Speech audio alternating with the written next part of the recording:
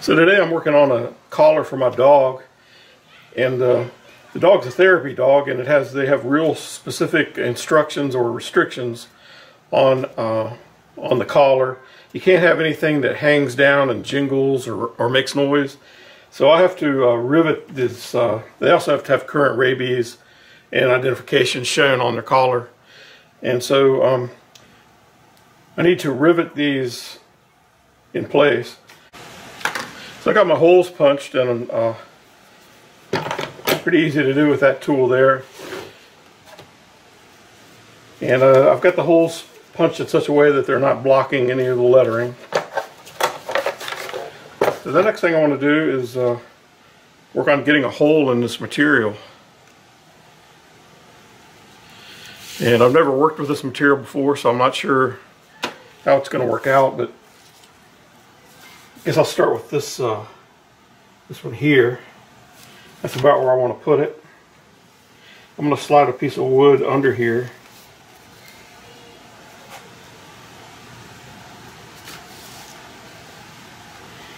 And what I'm going to do is just start with a sharp blade and see if I can pierce this material. Not sure how that's going to work out, but I'm going to give that a try.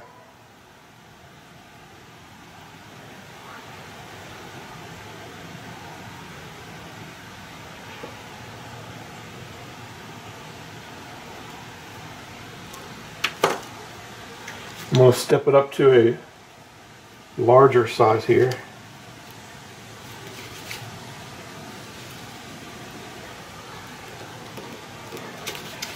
Yeah, that punched easily. So next thing I need to do is put in a rivet. Let's see what the rivet length will need to be.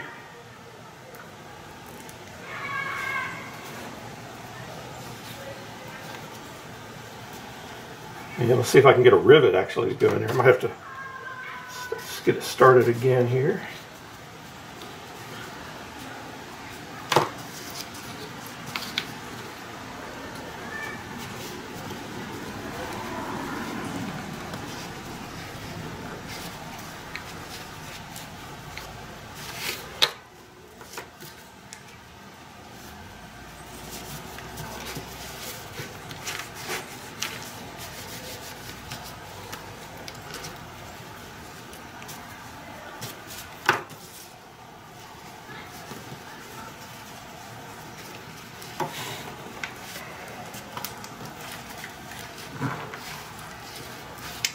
Well, it's a fight, but it does go.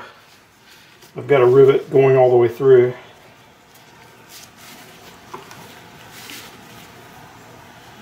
And what I want to do is make sure I've got enough for a washer.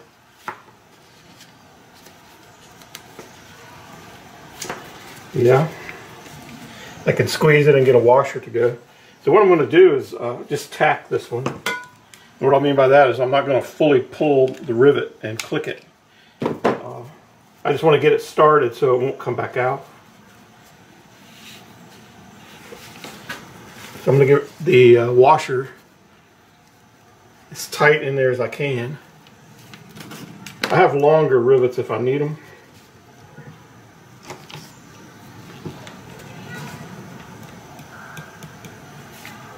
So I've got the rivet started. So it started to swell there. So it's going to keep the washer and everything in place. And next I can pivot this down. I'm going to slide my block of wood back in there. And I'll do the process again. I'll start with a sharp blade. So it doesn't look like I'm going to need any heat. Which is actually a good thing, because when you do heat and melt the nylon, it sort of makes it pucker up and it sometimes prevents you from getting it as tight as you'd like to. So this is actually a little bit larger than the rivet, so I can pivot that out of the way. Go in here with this blade.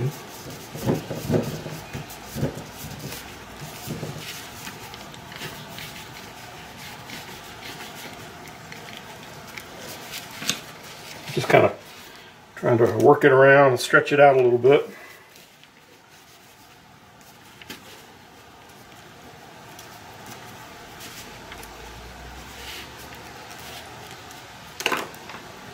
As you saw on the last one, it took a few attempts.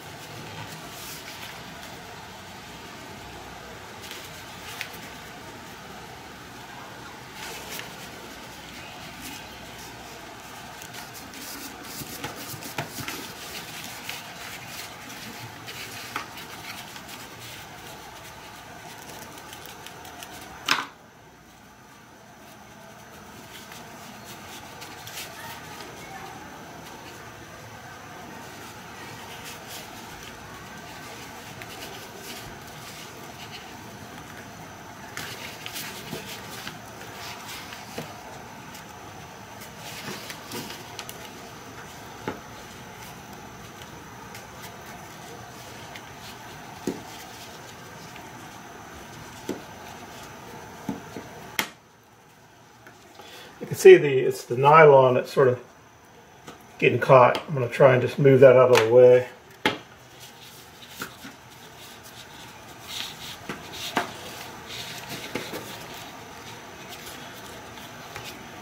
Put a washer on there.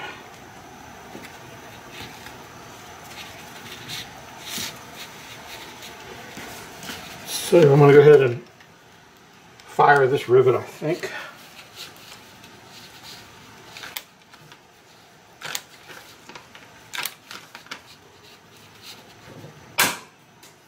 I'm using aluminum rivets, hopefully so they won't rust. And I'll go ahead and fully seat this rivet also.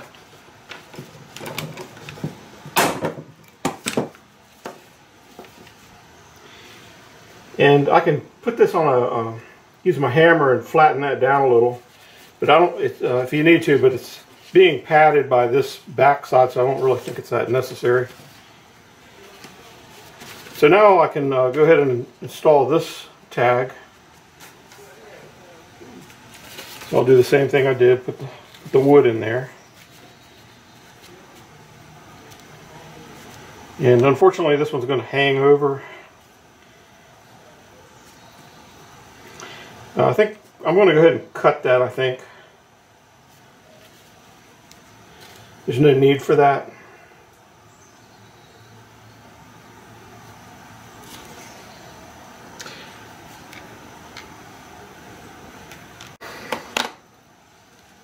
So I did file it down a little bit just to remove some of the overhang. There's still a little there, but it's okay.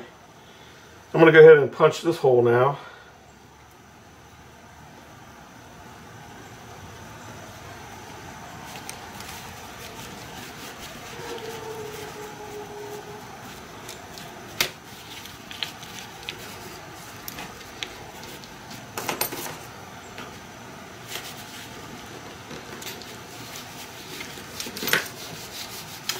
And I'll get a rivet ready.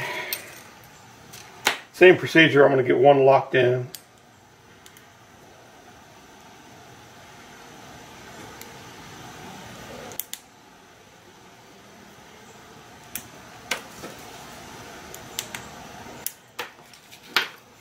And use it to locate the other one.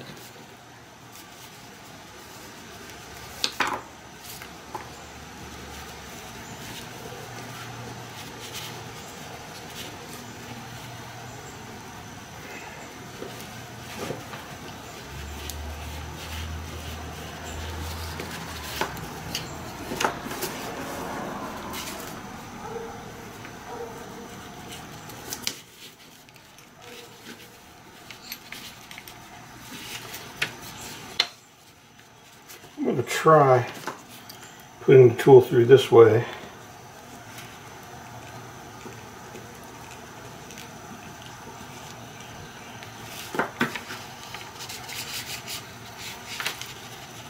And then maybe use the rivet to push it out.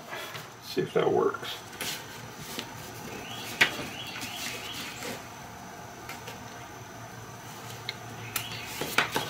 I think that's going to work.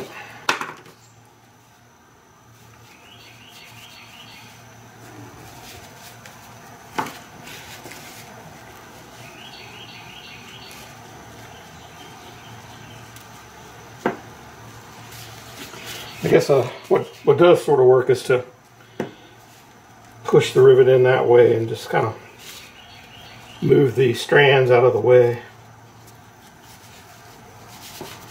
I'm going to do the same thing on this rivet. I'm going to just lock I'm going to swell the rivet slightly to lock the washer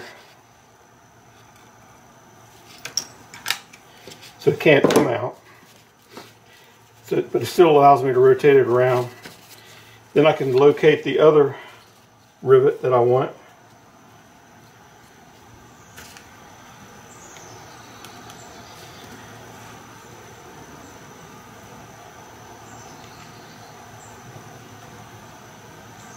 And you work on that hole.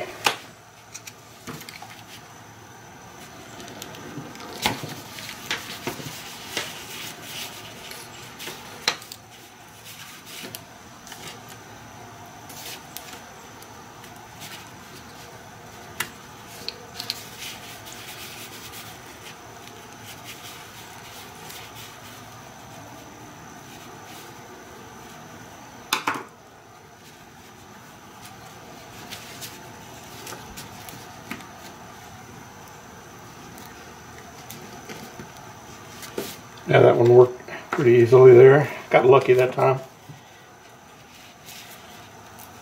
And so now I can lock this rivet fully.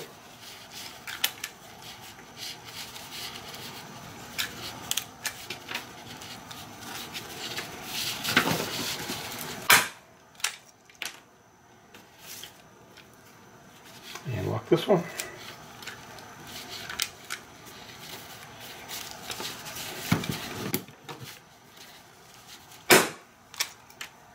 There we go. Now my dog has a compliant collar, and by that it's has nothing jingling around that's going to make noise.